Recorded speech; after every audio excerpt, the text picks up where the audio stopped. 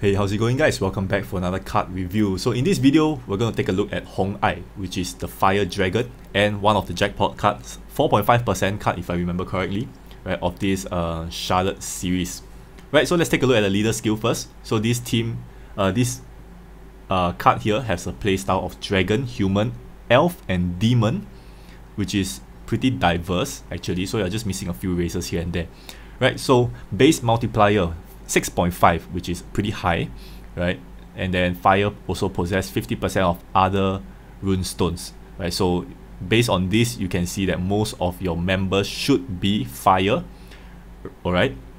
And then moving on, point number 3, if there are 3 or more dragons in the team, team HP times 1.8, team attack times 2.8 additionally. So looking at the multiplier, it is best that you fulfill this more than 3 dragons in the team, right? So this is gonna be pretty easy, right? I'm gonna explain this later, right? So point number 4, upon receiving damage from enemy's attack, turn 5 random runestones into enchanted dragon runestones, right? So this is not really a conversion, but then just an enchantment, right? So just to enchant the board and giving you a bit of raised runes here and there. Alright, so let's touch on the team skill. Alright, so for team skill for Hong Ai, you can see that it recovers HP itself, right? So this is very similar to all the other dragon cards nowadays, like what's that? Changbi.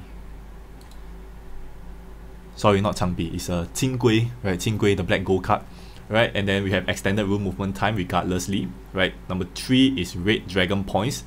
Very similar to what we have for Changbi, right? But it's just pretty much the opposite, right? I'm going to explain that in details later as well. And then we have number 4, which have a skill change for Changbi, right? So you can see that this card here have a link with Changbi, and then which means that you pretty much will have to bring Changbi into the for this Hong Ai playstyle, right? Which fulfills the more than 3 dragons in the team already, because leader ally is 2 dragons plus Changbi, that will be 3. Right, so that is easily fulfilled for the leader skill back then where I explained. Alright, so looking into these red dragon points, this is pretty much very similar to what we have for Changbi, just that Changbi is dragon points and this is just red dragon points, and it works the opposite, right? So the higher the red dragon points, the higher the team attack to the max times 5 additionally, and then when the red dragon points reach 100, Hong Ai attack times 3 additionally. Alright, so for Changbi, is the lower the dragon points, the higher the attack, but this one is so much easier to hit, right? So it's easily at 100%, right? Once you ramp up the fire rune dissolve, right? So you'll constantly be 100% until you get hit by an enemy.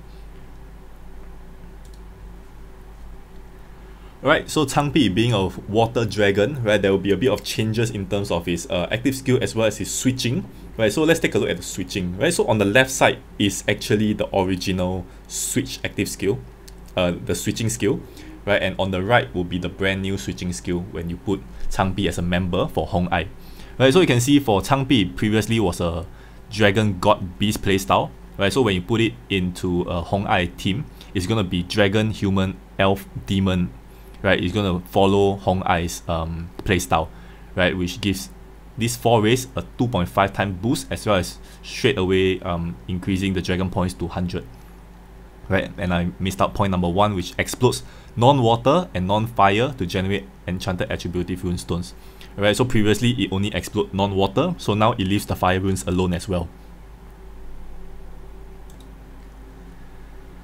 So there's a change in Changbi's transformation active skill number 2 as well, which costs you 4 EP, right? So this gives you a 50 increase in 50 red dragon points, right? We will convert heart into enchanted dragon fire dragon runes, and then for 1 round more set, 10 times 3, and then the next turn it converts heart runes away as well, right? So this is a very good companion for Hong Ai. So if you have Changbi, previously when Changbi was a solo card, it was super pathetic, right? So after that, Madhead gave Changbi the transformation dragon wear, right, which kind of improved it further, and now it is even better as a Hong Ai member, right? So definitely didn't regret drawing Changbi. Right, so before I end off the card review, let's take a look at Hong Ai's active skill. Right, so it's at CD 8, so a relatively long CD, right, but the active skill is very useful. Right, so number 1, most importantly, restores all runes to normal state, which means that all your electrifying runes, all your petrified runes, frozen runes are all gone. Right, so that's a very good active skill right there already. Just point number 1.